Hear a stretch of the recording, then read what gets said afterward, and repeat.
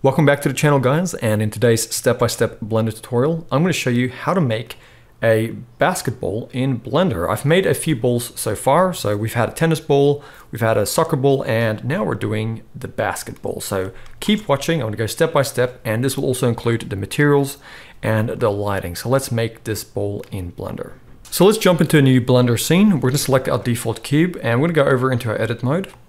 And with all of this selected, we're going to right click and go subdivide. And let's go to our subdivision tab here and give it 5 cuts on the subdivision. Let's close this.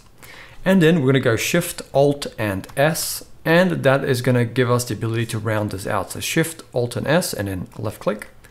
And now we have this, but we need to turn 1/4 of it into the ball, and then we'll use the mirror modifier. So we're going to come here in the first front orthographic.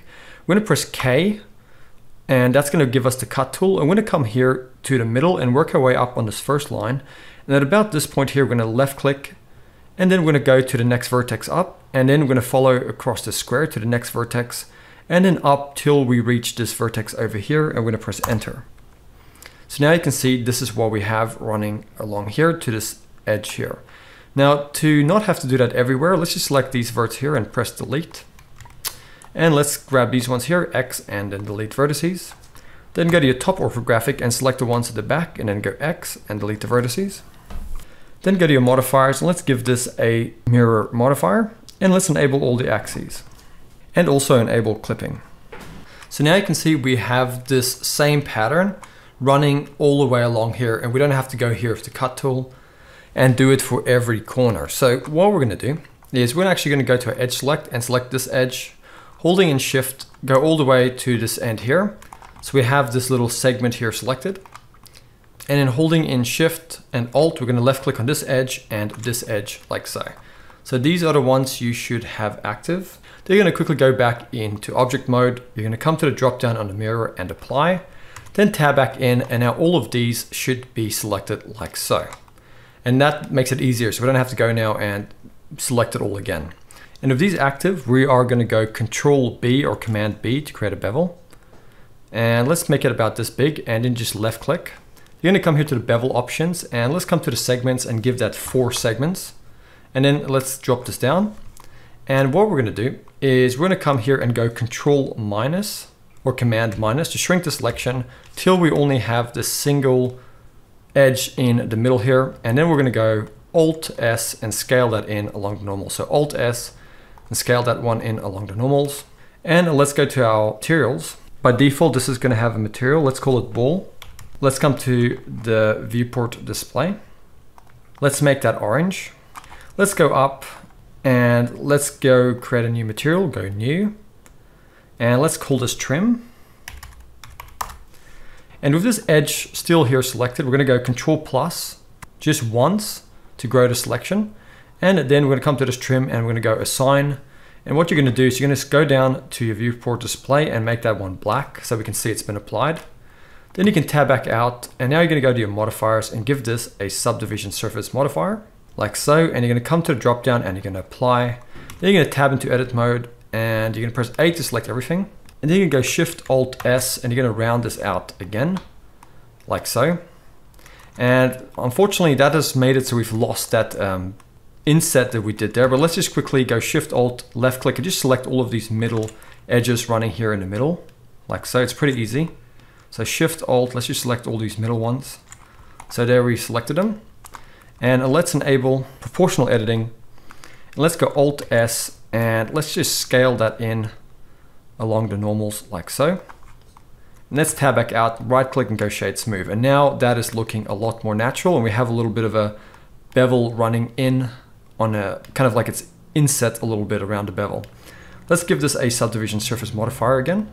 And now this is really looking like a basketball. Another thing you can do, tab into edit mode and just go to your vertex select and select these guys in the middle like so.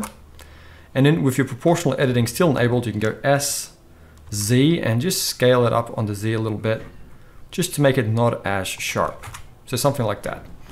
And that's looking a lot better. So now we have our basketball modeled and we have our placeholder materials added. So now what we're going to do is we're going to go G, Z and move it up. And let's also just scale it down a bit and then bring it down and sit it on the floor.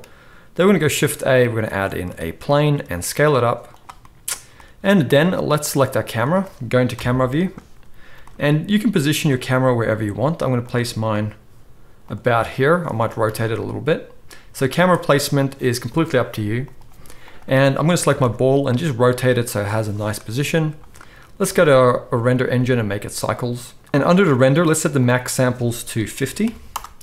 And let's go Shift A, let's add in an area light and put it above our ball. And let's give that a strength of 120. And let's go Z and go rendered. And if you go Control B, you can drag over your ball in the camera view just to limit the render to the camera. And now we can select our ball, make sure to save. I'm going to save it to my desktop. And then we're going to go to our shading workspace and make sure you're in your camera view and you're looking at the rendered mode. And what we're going to do is we're going to make sure we go to our materials tab and get the ball material. Let's go Shift A, search, and let's get a Voronoi texture. So we're going to get a Voronoi texture. Let's plug the color into the base color. Let's change it from F1 to smooth F1. And let's grab the vector here and drag it. And let's type in texture coordinate. And let's make that generated. And let's go Shift A, search, and get a mapping and place it over here. And then let's come to the scale here on all of these and let's make that 50 for now. And then what we're going to do is we're going to come over here and go Shift A, search, and get a color ramp node and place it on here. And let's zoom into our ball. And what we're going to do is we're going to take this first value and drag it up. And we're going to make this more on a lighter value. Then we're going to go plus and create another little slider here. And this one, we're going to make that darker on value. Then we're going to go plus again, create another one. This one is going to be lighter in value. And then we're going to create another slider. Let's bring it about here. And this one, we're going to make that darker. And what we're creating is kind of like this pattern you see over here, like this. And what we're going to do is we're now going to grab this. We're going to go Shift A, search, and get another color ramp. Let's place this one in here. And then we're going to grab this value here. We're going to make it lighter. Let's make it orange. So kind of like a saturated kind of orange, like this. Then we're going to grab this value here, drag it down, and let's make that a more saturated, lighter orange, like this. So just play around with it till you get it just right. So something like this.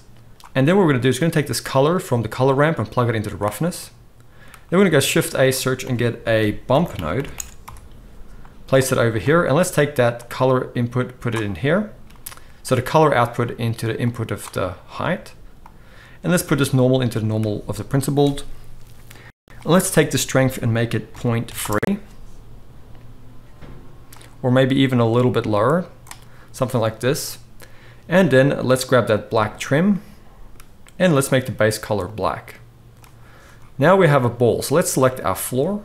Let's give that a material and make it black. And you can come here, bring the roughness down a bit and bring down the specular.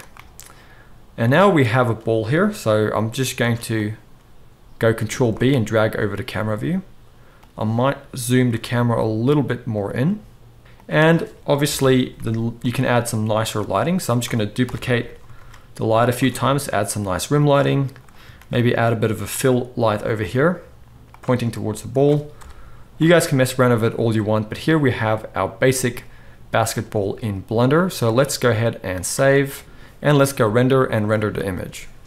And here we have it, guys. This is the completed basketball in Blender. I hope you guys have enjoyed this, and I'll see you guys next time for another tutorial.